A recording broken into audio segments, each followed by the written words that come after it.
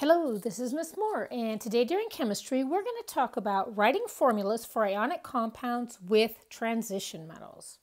So today's essential question: how is the charge of a transition metal determined from the formula of an ionic compound? All right, so a quick review on transition metals. Become that metal cations coming from groups 3 through 12 and 14 through 16 do not become like noble gases.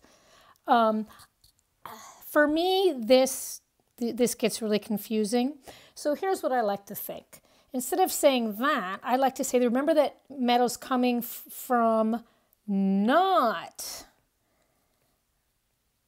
groups 1A, 2A, or 3A. So any metal coming from groups 1A, 2A, or 3A do not get Roman numerals. Any other metal, any not group 1A, 2A, 3A metal needs to have a Roman numeral. The reason for the Roman numeral is because there's no other way to predict its charge. So, for example, if I had something like copper 2 sulfide, I know that this Roman numeral 2 means the copper has a 2+ charge, or it lost 2 electrons. So you would have, if you wanted to write the formula, you'd have Cu2+, sulfide is a 2-, charges neutralize, and Cus would be the formula. So when we're looking at a name, the Roman numeral is really helpful because they tell you the formula or the charge. But what about if you only know the formula and you have to figure out the name? That can be a little trickier. So let's figure out how to do that. So using Roman numerals in names. So we're going to do the practice problem FeCl2.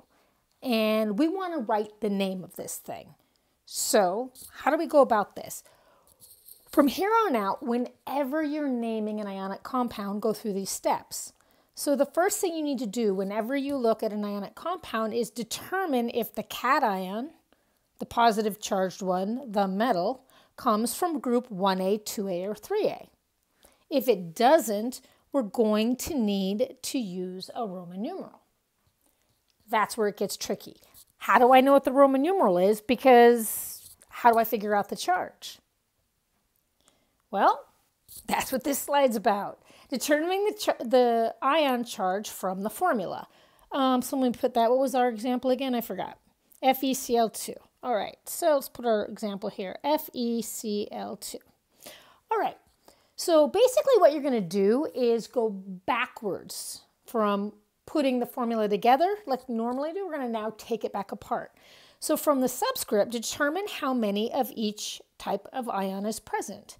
So what we know is that we have 1 iron and 2 chlorines.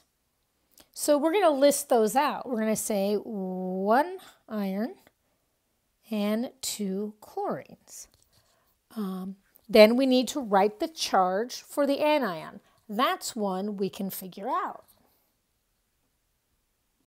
So let's check out a periodic table so we can figure out the charge on the chlorine. Chlorine is here. It's an anion, meaning it's going to gain electrons to become like a noble gas. It's specifically, let me zoom in a little bit, it's going to go from 17 to 18 electrons, becoming isoelectronic with argon. So it's Cl1, we mess with 1 electron.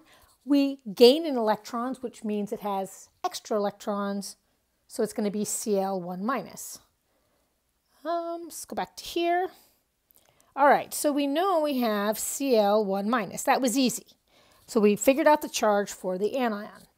So what's next? Add up all of the anion charges to determine the overall negative charge.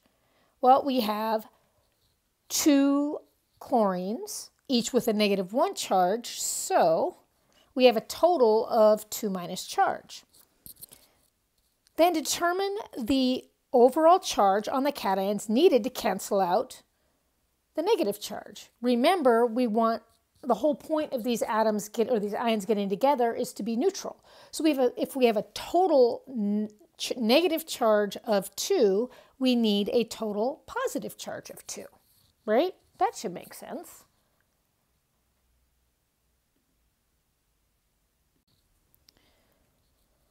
So if the 2 chlorines are 2 negative and we have 1 iron needs to be 2 positive, that means it's going to be Fe2 plus. And this is going to be our Roman numeral. So the name is going to be iron 2 chloride.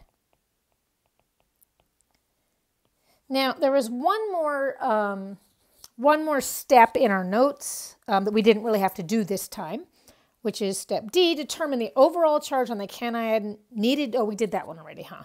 Needed to cancel out the negative charge. The last step is divide the overall charge by the number of cations to determine the charge of the cation. We didn't need to do that with our example here because there was only one of them.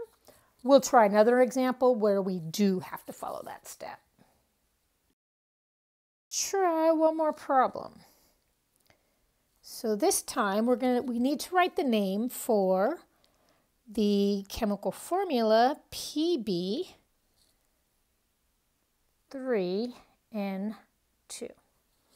So we know this is ionic because it's got a metal, the lead, and a non-metal, the nitrogen. But from here on out, whenever you're writing a formula for an ionic compound, you need to look at the cation and determine whether or not it needs a Roman numeral. So let's find out. Lead is right here in group 4A, which means it's not in group 1A, 2A, or 3A, which means it needs a Roman numeral, which means we need to figure out the charge.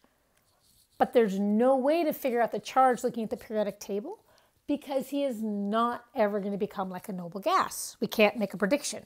So what we're going to do instead is figure out the charge on the anion. So we're going to take this formula, we're going to break it apart. We're going to list out that we have 3 leads and 2 nitrogens. So now we need to figure out the charge on the nitrogen. So nitrogen, let me get rid of this stuff. Nitrogen is right here. He is a nonmetal. So he's going to gain electrons to become isoelectric with a noble gas, specifically neon. He's going to go from 7 to 8 to 9 to 10 electrons. He's going to gain 3 electrons.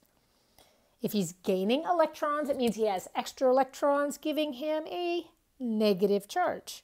All right, so our 2 N's, or nitrogens, are going to have a 3- charge. So altogether, our total negative charge is 6-. Remember that the reason the ions get together is to end up being neutral. Right? So if I have a 6 negative charge, that means I need a 6 positive charge. The question is, what is the charge on each individual lead? Well, the point we didn't do before is divide the overall charge, meaning this 6, by the number of cations to determine the charge of the cation. Well, we have 3 leads. So 6 divided by 3 equals 2 plus. So each lead has a 2 plus charge. So our Roman numeral,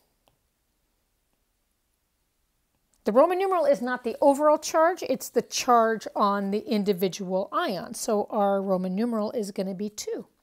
So the name of Pb3N2 is lead 2 nitride. This is not difficult, but you do need to kind of think it through. So you break apart the formula, figure out the charge on the anion, which will then let you figure out the charge on the cation. All right, that's it for today. Have a good one.